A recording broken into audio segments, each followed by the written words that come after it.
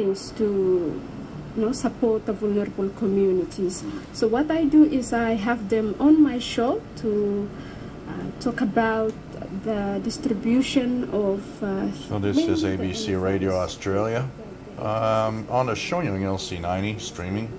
So a few of the things that I've noticed on the update to the firmware to 4.6. Once again, a lot of people are mentioning that there's actually bricked. I want to mention, if you are going to do the update, do exactly as I did it. You long press the button until it says shut down. When it's shut down, then you press the button until it's powered back up. It's like a restart. Then you go into your menu and do the update. And mine went absolutely well and quite fast. Many did it, and many also had it go perfectly well. So I don't know exactly what could be the difference. And don't forget, you do not touch any buttons, knobs, anything while it's doing the update. Leave it alone.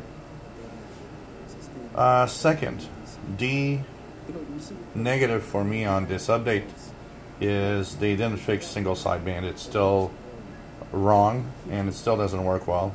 So hope that when you tune something on single sideband that it already will be on the frequency. That will be okay. But if you have to fine tune it, forget it. You'll never succeed. It doesn't work.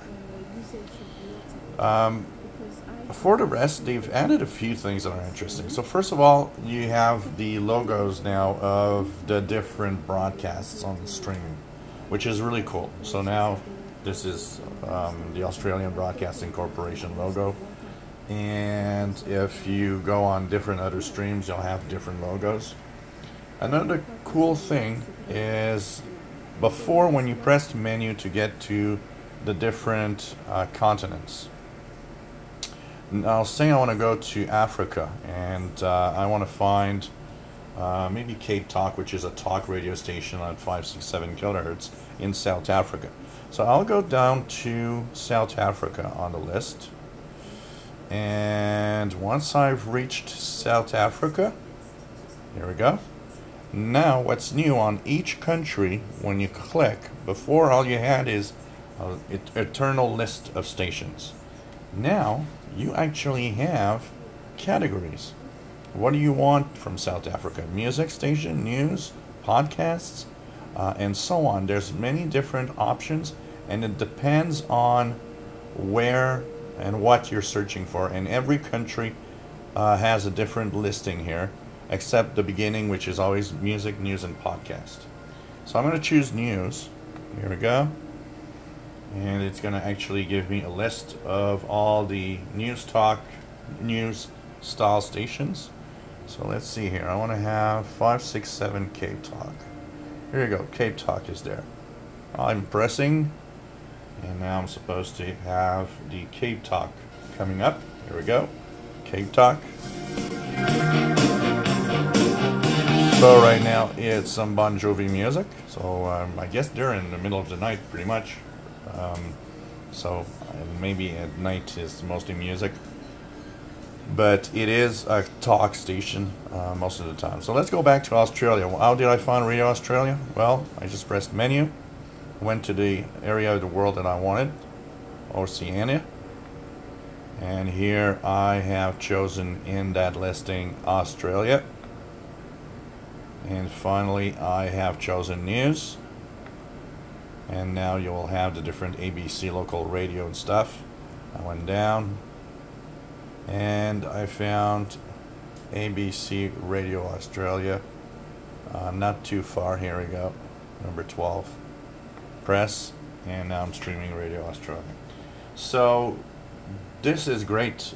It's a great improvement over the streaming of stations, and finding stations helps a lot now. Because the voice search is not that perfect. It's difficult to handle. Sometimes I'll understand, sometimes it doesn't. So at least now it's making it easier through the categories and all of that. There's a few more options in the menus and the settings menu. For example, there's a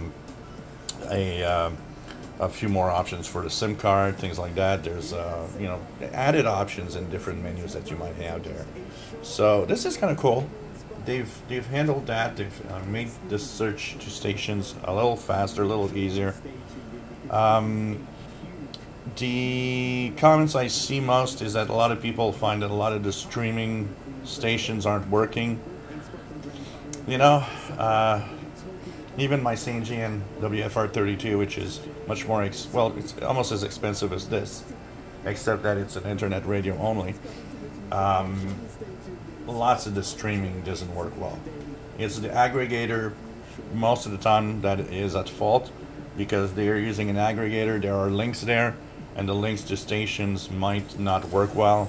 So yeah, there's stuff that doesn't work, but you know, a lot of stuff works on it. And of course, if you have the Mini also has 4.6, has the same options that are added. For example, here, this is ORF, Austria's main channel, which was Radio Austria back in the day on shortwave. So right now it's some music. And the same options apply to the Mini. Mini being very, you know, it's the same radio, it's just that it's smaller and more compact, but brings the same options, the same shortwave capabilities, and so on. So 4.6 does improve the radio on the internet and smart radio side, definitely.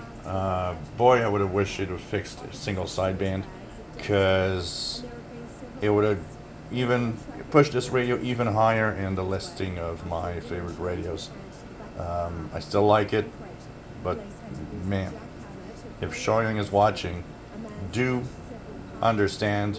I'll send you a video if you want of a good working radio on single sideband versus your radio.